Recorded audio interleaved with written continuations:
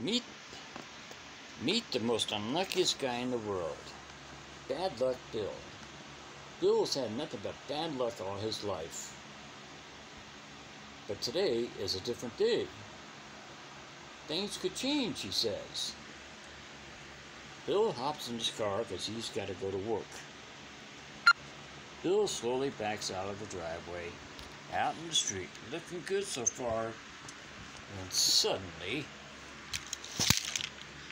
he is hit from behind, flipping Bill's car upside down. Bill gets out of his car seriously hurt and falls down the middle of the street.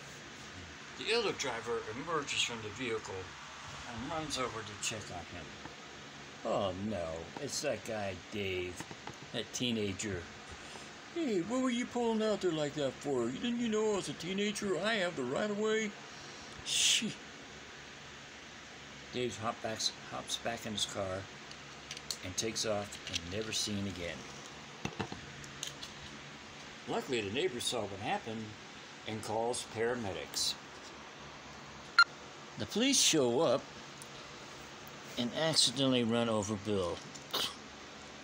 Oh man, Bill's now even more seriously injured. They're gonna call paramedics. This guy needs help. Paramedics arrive on the scene. Fire department arrives on the scene. Man, I tell you, this is not Bill's day at all.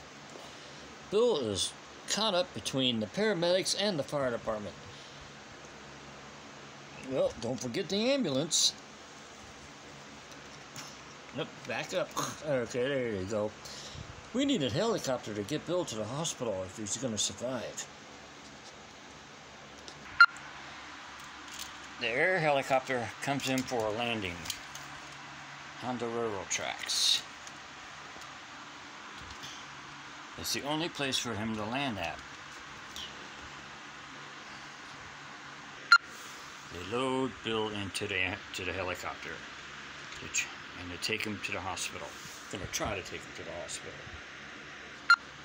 But before the helicopters take off right there, it gets hit by a freight train.